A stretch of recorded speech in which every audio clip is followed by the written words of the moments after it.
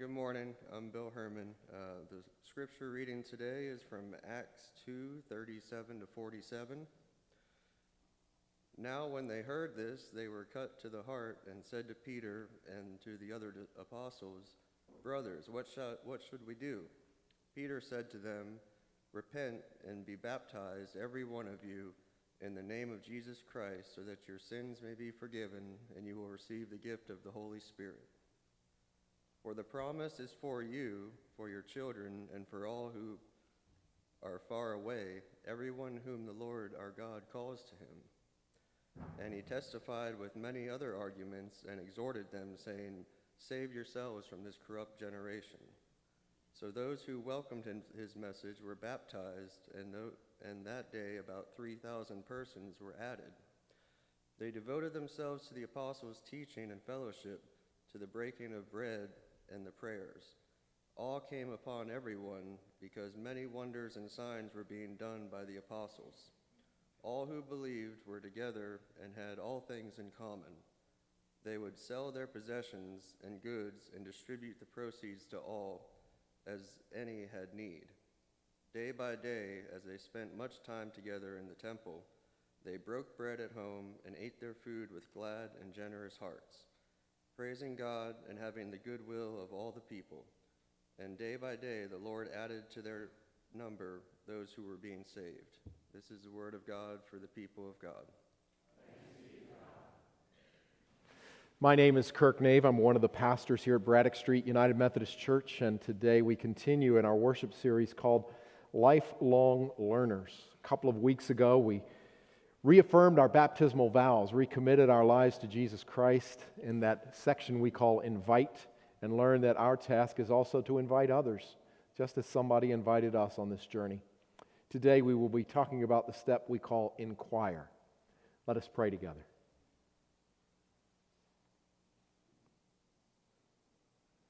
Holy God, get me out of the way this morning and speak the word of Jesus Christ to each of our hearts, each in the way that we need to hear. In the name of Jesus Christ, the divine word. Amen. I suppose that my work gives me a kind of a different perspective at some types of ordinary gatherings for people, because people will ask me questions or make comments that nobody else gets to hear. Sometimes when I'm at the funeral home, I will be, engaged in conversation, finding out about family and meeting people, and somebody will pull me aside and just quietly say, "Pastor, I just want you to know that the deceased was a believer." And I hear some mild chuckles, because you understand this person is in a very raw place, and this is not the place to have the conversation. But what's going on underneath are a couple of, I would call them, questionable understandings. First, the questionable understanding is that somehow each of us, especially the pastor, can determine whether or not somebody is going to go to heaven or not. Because, every Sunday we just about stand up here and we recite the Apostles' Creed and we say, Jesus Christ will judge the living and the dead, not Kirk or anybody else. And the second misunderstanding is that, if we've just professed our faith, if we're a believer, then that means we're in, that we don't really have to do anything.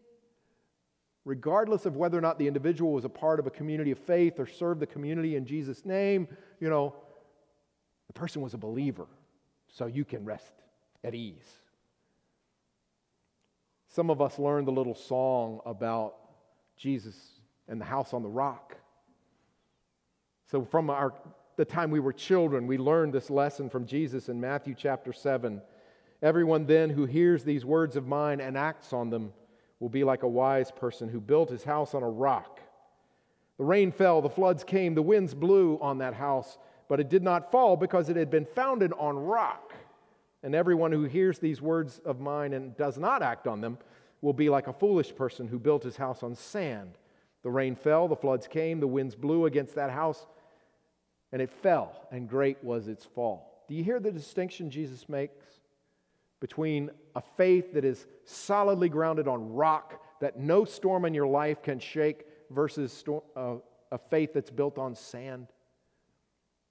He said, either you acted on my words or you didn't. That's the distinction. It's not rocket science. Did you do your best to actually live out what you learned? Saying we believe in Jesus Christ, and like we talked about a couple of weeks ago, when we are invited and we become initiated into the community of faith, baptism and our profession of faith, that's the starting point. It's not the end.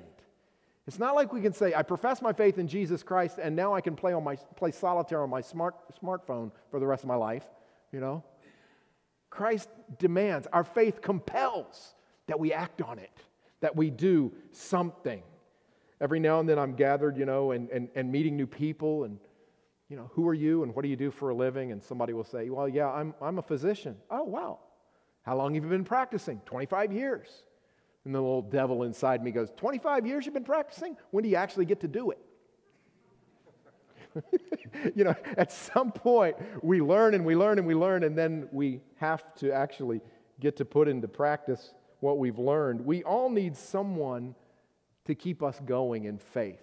If baptism, our initiation, our profession of faith is the beginning, we need something, we need someone to help keep us going in the Christian faith. As we said, a couple of weeks ago we talked about invite, and here's what we said about it. We invite others to be a part of our worship, our small groups, and our service because it reflects how Christ invites us to be in a loving relationship with God and with our neighbors. And when we had that baptismal reaffirmation service, we took water and we made a sign of a cross on your forehead, and we said these words, remember your baptism and be thankful. The Holy Spirit work within you that you may be a faithful disciple of Jesus Christ. It's the starting point. But the Holy Spirit continues with us throughout our entire lives so that we can be faithful disciples. We need, and the easy way to keep us going is that we need somebody alongside of us. This is what the early church did. Did you notice the lesson from the book of Acts this morning? And let me put this in context. Remember, this is Acts chapter 2. It's the day of Pentecost, what we call the birthday of the church, when the Holy Spirit is poured out upon Peter and the rest of the apostles, and some kind of miracle that's so hard to explain takes place. People from all over the world have gathered in Jerusalem, speaking all kinds of different languages, and somehow, some way, when the Spirit is poured out, they can talk to one another. They can communicate. And Peter stands up to deliver that first awkward sermon saying, hey folks, these people aren't drunk. Some of you have read this text. And then he goes out and he lays out the very simple gospel of Jesus. God made flesh, who came into the world, who died for our sake to cover our sin and was risen from the dead. Then we get to the part we heard this morning. When they heard this, they were cut to the heart and said to Peter and to the others, brothers, what should we do? Peter said, repent and be baptized. Back to that invite piece. And then they go on, and it says, those who welcomed his message were baptized, and that day about 3,000 persons were added. They devoted themselves to the apostles' teaching and fellowship, to the breaking of bread and the prayers. They didn't just stop with being baptized. They gathered together. They listened to the teaching so they could grow in their faith, so that one day they could live out their faith. And of course, they got together and they broke the bread and they prayed together. I also want you to pay attention to the last phrase. It says, the Lord added to their number those who were being saved. Notice, salvation is not a one-time event in our past. They are being saved. We continually grow closer and closer to God, more and more in love with Jesus Christ. We grow in our faith. Last year, all of the Methodist preachers and representatives from every congregation gathered together in the summer in this thing we call annual conference. And our bishop, Sharma Lewis, preached. She had been listening to all the Methodists throughout Virginia for a year before she developed a vision statement. And I wanted to share that vision statement with you this morning. Our ministry vision for the Virginia Annual Conference is to be disciples of Jesus Christ who are lifelong learners, who influence others to serve. You see, she emphasizes this process of learning how to be a disciple and having people alongside of us as we grow in our faith for our entire lives. You're never done. God is never finished with you, right? we just continue to learn. You'll also, those of you who know our church's vision statement, notice the parallels. That we're followers of Jesus, right? Disciples, that's the word. And then we talk about we love God in worship, we love others in small groups, and then we serve the world in Christ's name in mission. Notice the parallels, how similar this is. This is the job that we're trying to do as a church. Worship and small groups and service are the pieces that our congregation, Braddock Street Church, offers to you so that you can grow in your faith. So today we talk about inquire, our small group piece of this lifelong learning process. We create spaces to inquire about our faith in small groups because the conversation that follows encourages us to grow in our faith and in our relationship with others. We grow closer to God and we grow closer to others. This is how the early church started in the book of Acts. And for those of us who are Methodist, this is where Methodism started. There was never originally any intention to found a new denomination. John Wesley, on the day he died, was still a priest of the Church of England. What he tried to start was a group of accountability groups called societies, bands, classes, small groups within the Church of England, so that Christians could hold one another accountable on their walk with Jesus Christ. I wanted to give you a flavor of what that was like. So here are Wesley's rules for bands and societies. This is back in 1738. Those of you who know your Methodist history know we didn't come together as a denomination until 1784. So 40-some years, it was just a small group movement and nothing else. Here are the rules. Number 1, to meet once a week at the least. Number 2, to come punctually at the hour appointed without some extraordinary reason, right? You're starting to get a flavor of the early Methodists. Better bring a doctor's note if you're late. Number 3, to begin, those of us who are present, exactly at the hour with singing or prayer. Number 4, to speak, each of us in order, freely and plainly, the true state of our souls, with the faults we have committed in thought, word, or deed, and the temptations we have felt since our last meeting.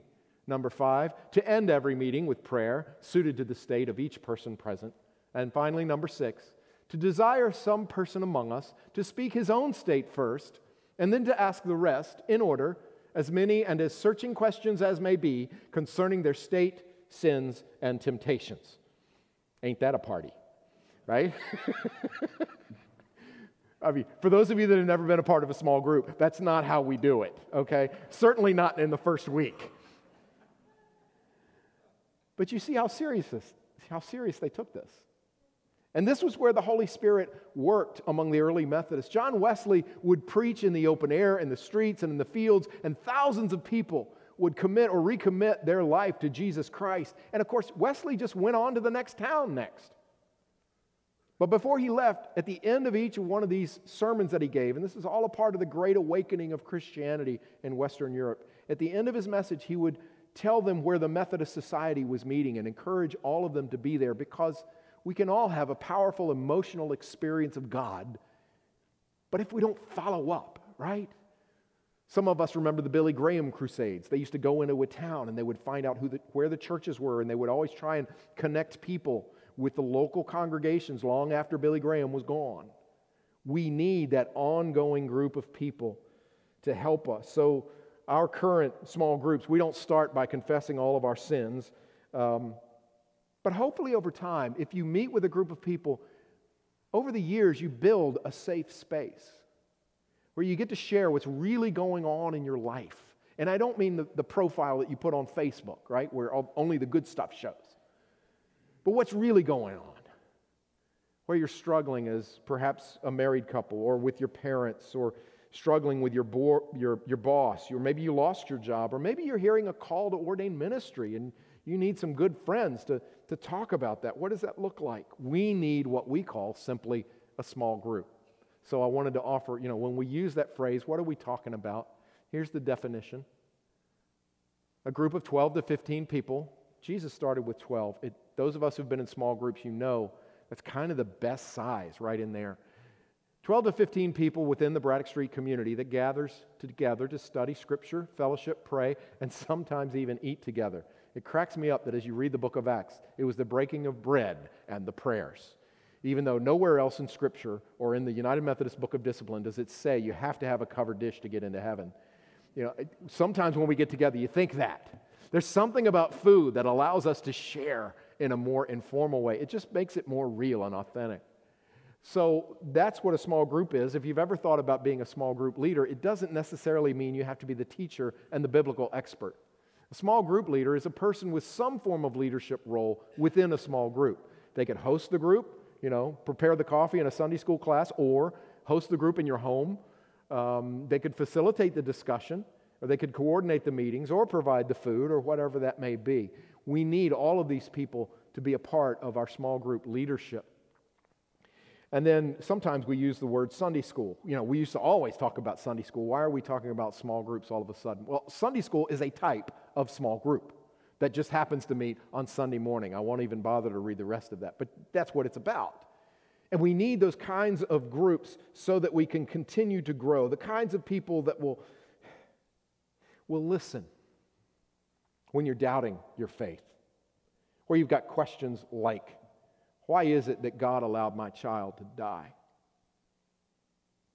You understand that as I stand here in a pulpit on Sunday morning, there is no way I can know what's going on in the personal lives of all of our 1,100 members. And certainly I couldn't squeeze, all that into 15 or 20 minutes on a Sunday morning. The truth is, I just don't know. And it's not the kind of thing that we can all stand up every Sunday morning and share, that I'm struggling with whatever in our lives. We need that group of folks. So that's why we're continually asking you to be engaged in a small group. So we want you to be plugged in somewhere. And so we have all kinds of different types of groups. First, we have the one-time meeting. The most obvious for us is what we call the connection, where new people come and we have just a one-time event where folks can ask questions about Braddock Street Church, Christian belief, Methodist belief, and we share our faith stories there. Next, we have the short-term study, 4 to 6 weeks. Sometimes that's what we're dealing with in worship. Sometimes it's a topic. Sometimes it's a book of the Bible. Sometimes it's a question like, what theologians call theodicy. Why do good people suffer? We need a place to go back and forth with that. There are the ongoing regular small groups, our Sunday morning, Sunday school small groups, our United Methodist men, our United Methodist women. Blast, that's for our youth. We call it the big, loud, awesome spirit thing, right? And so you also know our youth, many of them also meet on Wednesday mornings at Chick-fil-A before school for devotion together. You could not have gotten me up when I was in high school for anything before school. But it means so much to them. And for those who are mature in their faith and they're really ready to dig into Scripture, there are those long-term studies that go deep. And one that I'm particularly thinking about is the Disciple Bible Study series. I will tell you, as somebody, the first time I took just Disciple 1, I learned more about the Bible than I learned in any seminary course.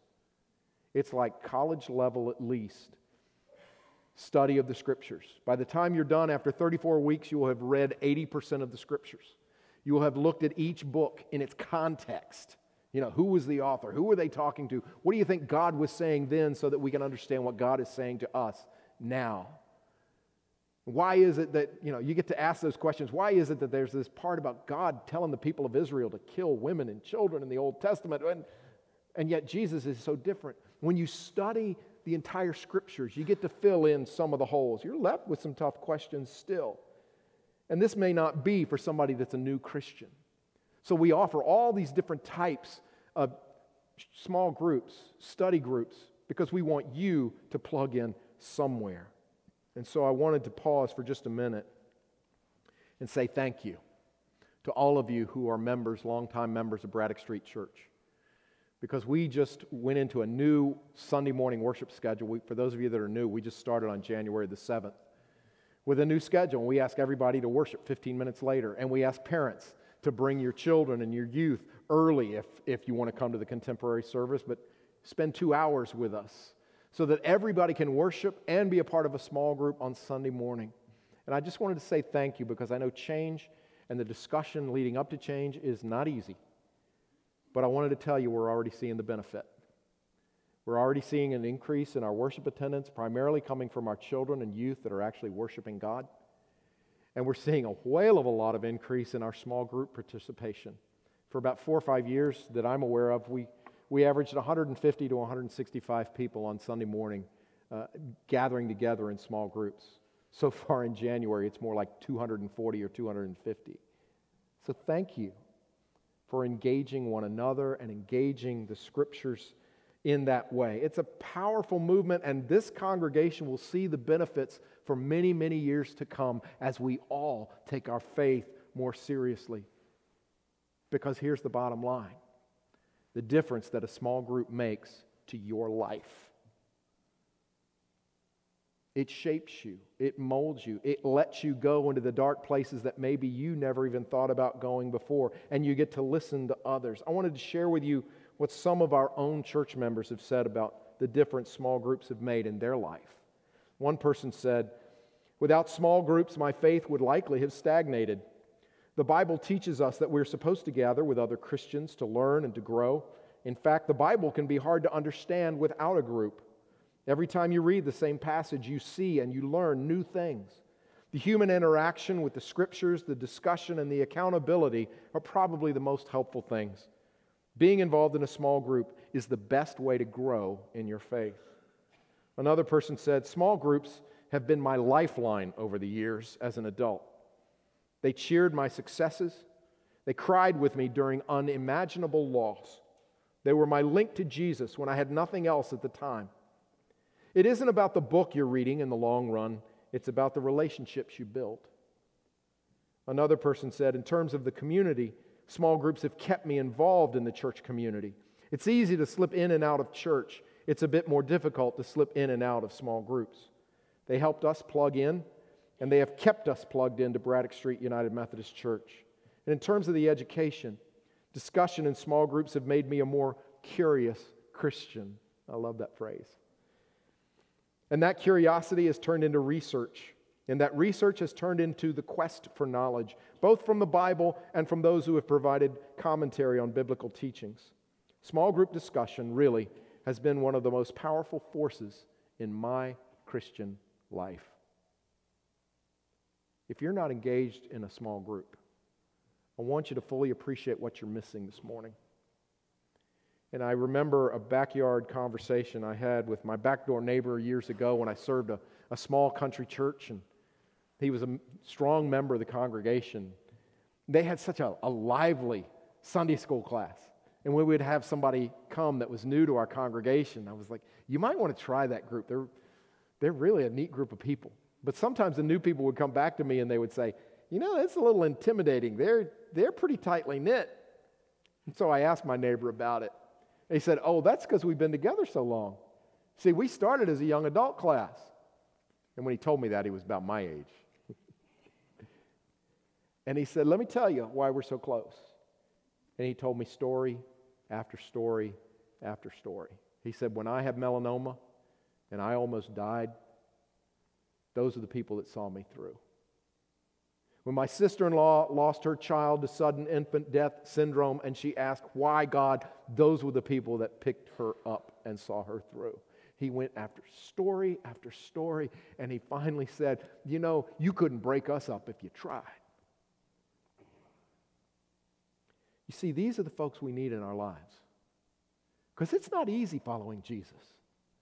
There are times of trial, there are times we don't even know where to step next.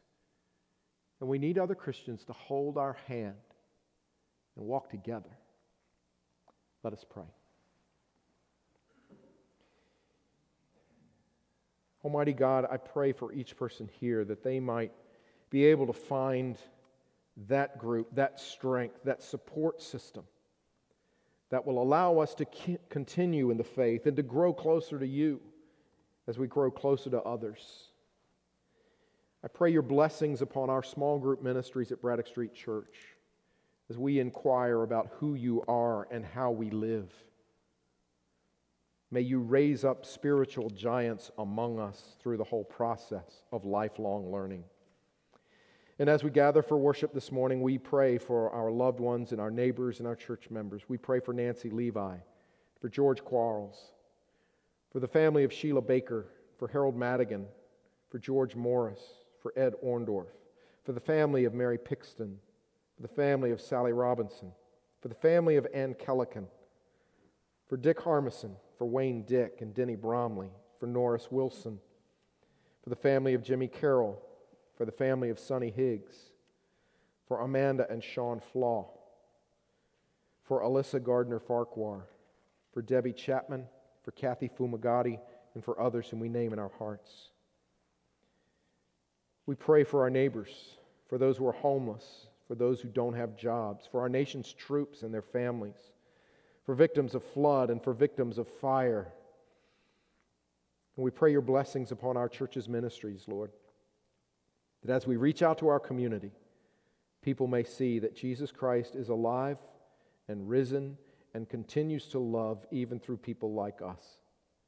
These prayers we offer in the name of your Son, our Savior, Jesus Christ, who has also taught us to pray as we say, Our Father, who art in heaven, hallowed be thy name.